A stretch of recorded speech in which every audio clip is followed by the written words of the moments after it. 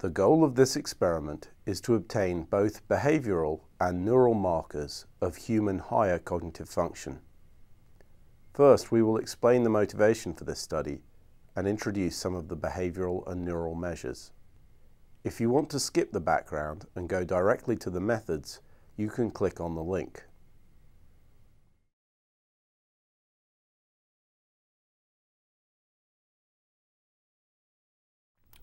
This project is motivated by a convergence of two types of evidence, both of which suggest a trade-off between two broad cognitive domains, a socio-emotional cognitive domain and a spatio-visual cognitive domain.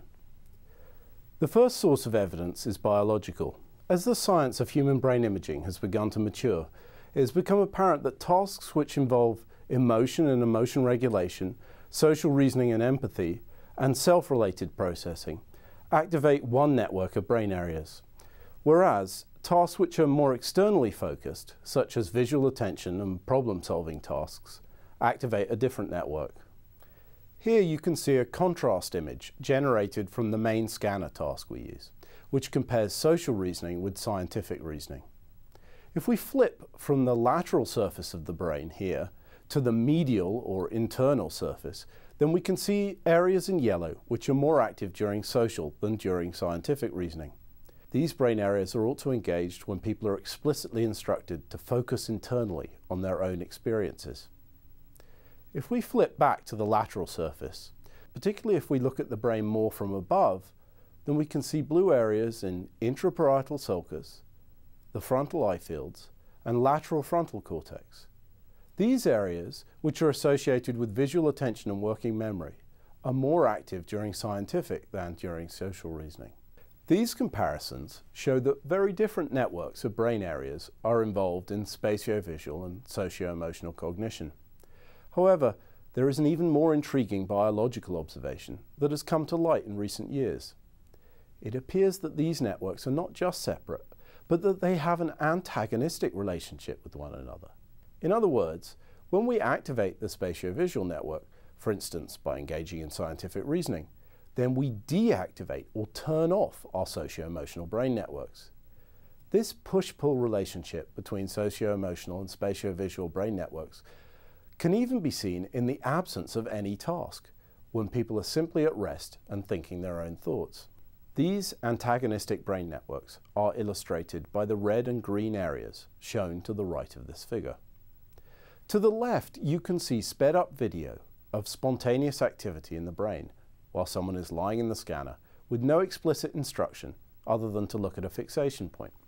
It isn't just in the brain that we see a trade-off or push-pull relationship between socio-emotional and spatio-visual cognition. Psychological research in three areas also suggests a trade-off in performance between these domains. This is seen in research on autism spectrum disorders, research on sex or gender differences, and research on cultural differences. The most significant of these areas is autism research. It has long been recognized that individuals with autism have some very well-developed skills.